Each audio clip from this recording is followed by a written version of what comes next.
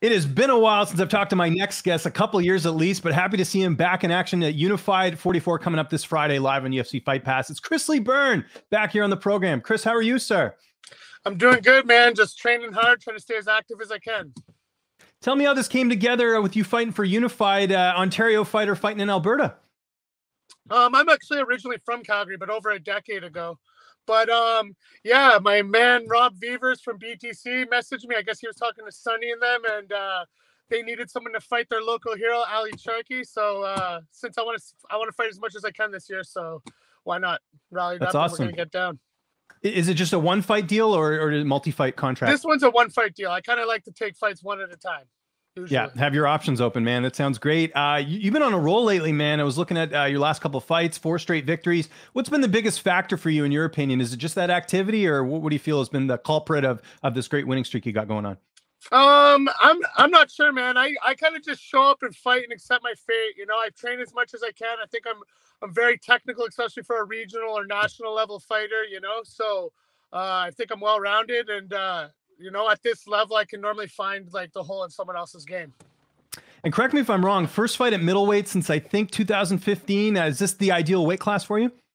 Well, to be honest, but I don't know. The weight's coming down, man. Like I'm the lowest I've ever been in my adult life. I'm walking around like 189, 190 right now. So 186 even seems like it's going to be easy. But I was like 223 like 3 months ago. So, but I don't know, man. My cardio and conditioning, I've been working a lot more. And, you know, that last camp against Simon Moreni was probably one of my most hardworking camps of my life. You know, like he's a Bellator vet. He's fought UFC vets. So I really took him seriously and I stepped it up, you know, and like now the weight's just continuing to fall off for Mr. Charkie. And you mentioned the cardio. Is the diet changed at all too? I know that's an easier way, you know, to sort of cut some pounds when you're, you know, really disciplined on that. Well, yeah, like I always eat pretty healthy when I'm in fight camp, except for when I was doing heavyweight, I was pretty chubby. But like I should have been a heavyweight anyway. I kind of just fought there because they're just options. You know what I mean? I kind of just hopped around from heavyweight 205. Now I'm back at middleweight. I'm probably just going to stay at middleweight now, though. If not, maybe I'll try to even get lower. We'll see. Ooh, interesting. Okay, and let's talk about your opponent here. You mentioned it, hometown guy, 3-fight vet. What do you know about him? How do you feel like you match up against him here? I don't know a lot about him. I watched his tape. He seems like a phenomenal wrestler. He seems in really good shape. Everyone's telling me he's like a huge ticket seller, like the top ticket seller out there. So, you know, it's a good opportunity, a good matchup. You know, I take him very seriously. I think I have more experience. I believe in my jiu-jitsu, and I've been boxing longer than I've even been doing jiu-jitsu. So I feel confident. But you know, I take him seriously. Whenever we're gonna get down, and the fans will enjoy it. We'll see what happens. I don't know if you're aware of this. He's Muslim, so this last month he's been fasting during Ramadan during camp. How much do you think that's going to be a factor in the fight, with the fact that he's not on a regular eating schedule? I don't think it's going to affect too much. A lot of my training partners have been too. I've basically been fasting, man. I just lost 30 pounds, you know. So true, yeah, good point. And the guy looks like a specimen, dude. So I don't know. I think he's in pretty good shape. Okay, fair enough.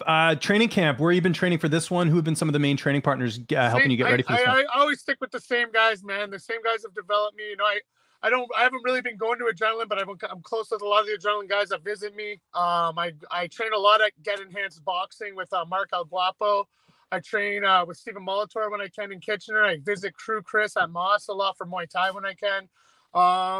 And of course my Monday Jiu-Jitsu boys. You know, it's a lot of scrappy guys, a lot of fighters on that team, and you know, Jiu-Jitsu is obviously my base. Everyone knows that, but I've like the last few years, man, I think a lot of reason too the weight's falling off is I train more boxing. You know what I mean? I started with boxing initially, but I fell in love with it a lot more. I think my jiu-jitsu is kind of already on a good level for MMA, you know, so I'm not doing sport jiu-jitsu anymore. So I focus a lot on boxing. Like 80% of my training is boxing or Muay Thai, you know, so that's where I really feel like I shine. And I think that's a lot more cardio based. So that's probably a big reason for a lot of the weight loss. You talked about being in really good shape going into this one, the cut being relatively easy. Has that altered a bit just with the fact you do got to travel out to Alberta? It's not, for those who aren't Canadian, it's kind of a long flight to get out here. No, I've already flown a few times in the last month, man. Like I just got back from BFL cornering Nate like 2 days ago, you know. So I'm always flying. I'm always going back and forth everywhere. It doesn't change anything for me, not whatsoever. That's crazy. So you went, oh yeah, so you would have been part of the BFL card and then coming back. So that's, you know, what's that's four almost 5 hour flight, right? To go from that was Ontario to BC. Vancouver's a 5 hour flight from Toronto.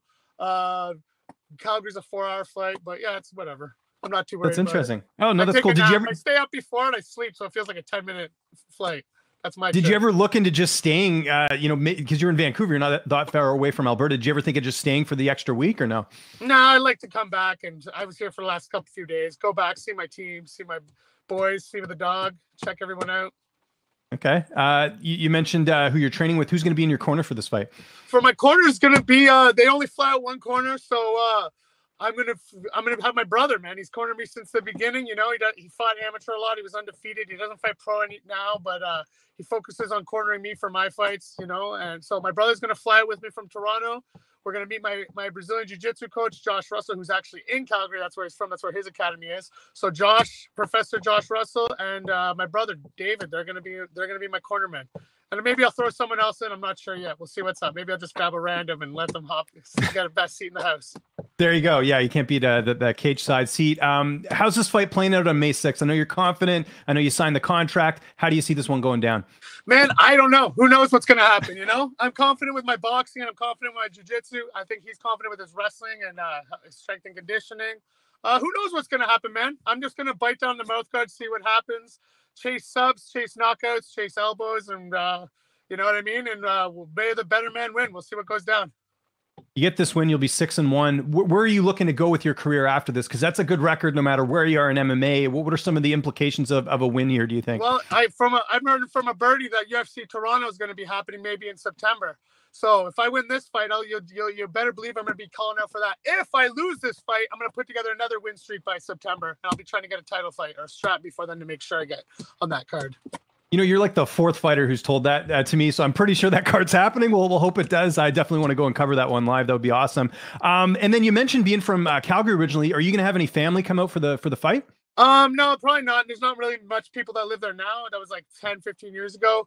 But okay. I have friends that are there. I'll be selling some tickets. I'll have a small crowd there. Not no Ali Charkie crowd in support, but I'll have some people there for sure.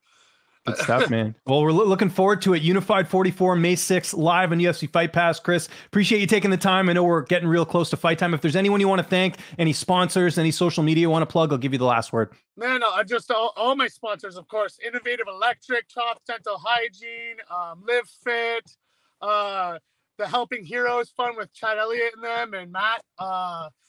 Yeah, a bunch of them. Check my social media. They're all listed there. I'm always blasting out all my sponsors. I get a lot of support from everyone. Of course, my Monday Jiu-Jitsu teammate, Get Enhanced teammates, everybody, man. So I get a lot of support, and I'm thankful for it.